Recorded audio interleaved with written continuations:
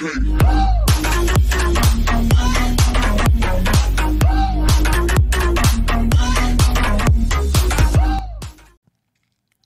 creepy Crawly looks like a spider with a dog's head, and it's freaking people out. In July 2017, Andreas K. was roaming through the Ecuadorian portion of the Amazon rainforest.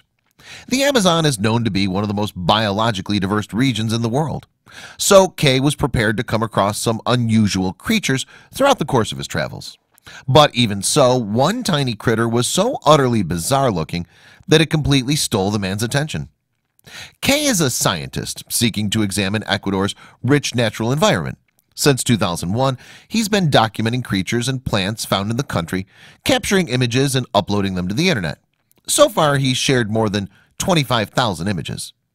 The sheer number of photographs K has taken is a testament to the spectrum of life contained within the Amazon. And K has been recording plants and animals only within the Ecuadorian section of the rainforest, yet it spreads across 8 other countries too. In fact, only a small portion of it is found in Ecuador, with it mostly lying in Brazil, Peru, and Colombia. All in all, the Amazon serves as more than 50% of the Earth's surviving rainforest. It's thought to be about 55 million years old, emerging from the Eocene period of Earth's history. Today it contains roughly 390 billion trees. These many billions of trees are split into about 16,000 different species. Indeed, the sheer range of plant species in general found in the Amazon is more varied than in any other region around the world. As it stands, more than 40,000 different species of plant have been recorded there. Of course, the array of animal life is also profoundly broad in the Amazon. Some 2.5 million different kinds of insects have been recorded there, as well as 2,200 species of fish, almost 1,300 kinds of bird, and more than 400 types of mammal. Moreover, new species continued to be discovered regularly. Indeed, one report from 2017 suggests that a previously undiscovered type of plant or animal is recorded in the Amazon every 2 days. So it could hardly come as a surprise for Andreas K. in that very year to stumble upon some unusual creatures during one of his ventures.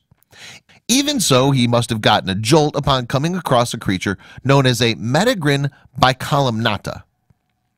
Metagrin bicolumnata is a type of arachnid which belongs to the Opalones order. The Opalones are more commonly referred to as harvestmen or daddy longlegs. Indeed, Metagrin bicolumnata has itself been given a more colloquial name based on its bizarre appearance. It's known as the bunny harvestman. To put it plainly, K's photographs reveal a creature that looks to be some combination of a spider and a dog or rabbit. Footage shows that this curious creature has a dark body with a pair of eye spots situated on its back. K himself wrote in a blog post accompanying his images, "The creature's awkward bunny ears rise above from the edge of its abdomen." Crazy. In actuality, the critter is not a rabbit, dog, or even a spider. In spite of the 8 legs, harvestmen are not actually classified as spiders, and the yellow dots on the bunny harvestmen are not, in fact, eyes. The creature's actual eyes are located just below the yellow dots. We can see them as 2 black circles, looking like the nose of the rabbit or dog. But if these yellow dots don't serve the creature's sight, then what are they for? Indeed, why is the creature evolved to look this way in general? Scientists are not yet able to provide a sufficient answer. K himself has a theory, however. In his blog post, the scientist explained his hypothesis. Maybe the eye spots and ear-like protuberances are meant to fool predators into thinking the creature is larger than it really is, he wrote. In any case, this theory is yet to be properly examined. Indeed, scientists have given very little scientific thought or effort to the bunny harvestman. K was far from the first to discover the creature, with a German by the name of Karl Friedrich Rauer documenting it way back in 1959. Yet, since that time, researchers have produced only a small number of papers on the animal. Indeed, it's possibly the fact that so little is known about the bunny harvestman, in addition to its bizarre appearance, that has so thoroughly captured people's attentions. K's post generally gained little notice for over a year, but in November 2018, a science writer brought his images into the spotlight, and soon the online community was going wild for them. The science writer who tweeted K's images is called Ferris Yaber, and he has his own thoughts on the bunny harvestman's appearance. Clearly, he wrote in his tweet accompanying the images, it should be called the Grim. This is a reference to a symbol of death that takes the form of a dog in the Harry Potter universe. Other internet users debated whether the arachnid most resembled a dog or a bunny. Indeed, what some people viewed as a frightening creature horrified them. One user specifically questioned its resemblance to a cute bunny rabbit, asking, "Who on this earth looked at that monstrosity and called it a bunny harvestman?" The harvestman captivated others more, however. One user even went so far as to claim the creature was actually kind of adorable. In any case, regardless of its appearance, the harvestman is in fact harmless. When viewing most of the images of the bunny harvestman, one could be forgiven for thinking the arachnid is a large beast. As one image shows, though, it's actually a little bigger than the tip of a person's finger. Moreover, it cannot produce venom. There's a famous urban myth that claims that harvestmen are among the most venomous creatures on Earth. This is a falsehood for multiple reasons. First and foremost, however, is that no species of harvestman has ever been known to possess the glands required for producing venom. As for the bunny harvestman specifically, more study will be required to gain a clearer understanding of it. For now, it remains something of an enigma, with an appearance like something totally unrelated to itself. Yet, within the Amazon, the bunny harvestman is far from the only creature that resembles something else entirely. Fulgara laternaya is a type of plant hopper found in the Amazon, as well as across Central and South America in general. It's known by a variety of different names, including the alligator bug and the lanternfly. However, given its appearance, perhaps the most appropriate name designated to the insect is peanut bug. The peanut bug is so called because of the bulge at the top of his head. This peanut-resembling lump is useful to the insect, as it serves to drive potential predators away. And given that the bug's mouth is incapable of biting, this is an important defensive feature. The peanut-shaped head, however, is not the insect's only defensive measure. Indeed, when the thing spreads its wings, it reveals colored spots resembling eyes. It's thought that these false eyes serve to frighten away hunters. In addition to peanut bugs, many other creatures make use of false eyes. Indeed, several species of butterfly are adorned with these notable spots. But one type in particular looks uncannily like another flying animal: the owl. Owl butterflies are found in the Amazon, as well as in other rainforests across Central and South America. They're even found as far north as Mexico. They can grow to quite a large size, sometimes close to 8 inches. The spots on the wings of owl butterflies may, for humans, resemble the large eyes of an owl, but it's suspected that it's not actually the case for the butterfly's natural predators. Indeed, according to the theory of Batesman mimicry, the spots would resemble not an owl's eyes, but rather the eyes of a reptile such as a lizard. Though peanut bugs and owl butterflies possess ingenious defense measures, it's difficult to suggest that the creatures are subtle. Indeed, with owl-resembling wings and heads the shape of nuts, it's fair to say the creatures somewhat call for a bit of attention. On the other hand, insects within the Pteranodontidae family are considered more sophisticated in their ability to stay hidden. There are more than 6,400 different species of pteranodontids, and they come in different sizes, anywhere from 1/5 of an inch to 5 inches. They exhibit cryptic qualities which ensure they're undetected by predators.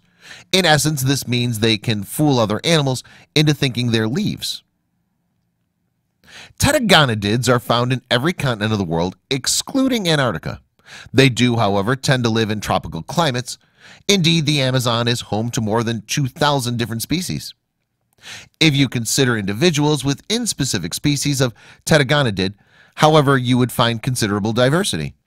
Indeed, it's thought that almost 22% of each Pteranodontidae species was recorded as new, due to the level of diversity between individual insects. The reason for this diversity, it's hypothesized, is partly down to monkeys. Monkeys are prime consumers of pteranodontids, searching for the insects by sifting through plants. Monkeys are smart creatures, so if all members of the Pteranodontidae species looked the same, they'd eventually learn to identify them. But with the distinctions between individuals, the monkeys can't get used to a single identifying creature. The pteranodontids are wonderfully adept in disguising themselves, but many other creatures can do so. In fact, there are animals other than insects that are experts in camouflage. The pacu, for example, is a type of bird found in tropical regions of the world. There are numerous species found in countries such as Argentina and Mexico, but most are in the Amazon. Patus are nocturnal birds, meaning they're active at nighttime. During the day, in fact, they spend their time in an immobile state, resting upon branches. But you needn't worry for the patu. Just because they rest in broad daylight does not mean that they're overly exposed. That's because the patu's feathers serve to conceal the bird from any potential predators. They're able to do this by giving off the appearance of tree bark. So when the bird rests on a branch, it's visually indistinguishable from the log itself. The patu's eyes, in contrast to its subtle feathers, are extremely large and conspicuous. However, it shuts them during the day while it rests. Yet, even so, the birds can perceive movement through small gaps at the bottom of its eyelids, so it's given another fighting chance for survival. The Amazon is a treasure trove of bizarre and fascinating creatures. New species are being recorded regularly, and even many of those already discovered are by no means fully understood. Yet, unfortunately, those seeking to learn more about these plants and animals must also face up to the reality that they're under threat. Deforestation represents a great threat to the Amazon, and as such, the plants and animals residing within it. In fact, according to the World Wildlife Fund, WWF, deforestation in the Amazon has already seen 20% of the trees there destroyed. The group further predicts this to rise to 27% by 2030. This level of habitat loss would have an adverse effect on global warming. Furthermore, it could ruin any chances of ever documenting previously unknown species of plants and animals found there. Indeed, this was a warning that Sarah Hutchinson, a prominent figure within WWF's fight to protect the Amazon, gave after the publication of a 2017 report highlighting the issue. We're only at the tip of the iceberg when it comes to unveiling the incredible species that live in the Amazon, Hutchinson pointed out. Yet, instead of this precious area being safeguarded, it's under greater threat than ever before. There's a real risk that at the rate at which the Amazon is changing, many species may become extinct before we've had a chance to find them. It's clear that the Amazon rainforest and the life found within it are under threat.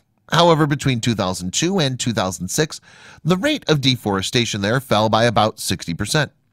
Today, much more needs to be done, yet this 60% drop illustrates that positive change is possible. And if this change occurs, maybe fascinating creatures such as the bunny harvestman will be allowed to thrive. And we might one day learn to understand these and other mysterious Amazonian creatures with more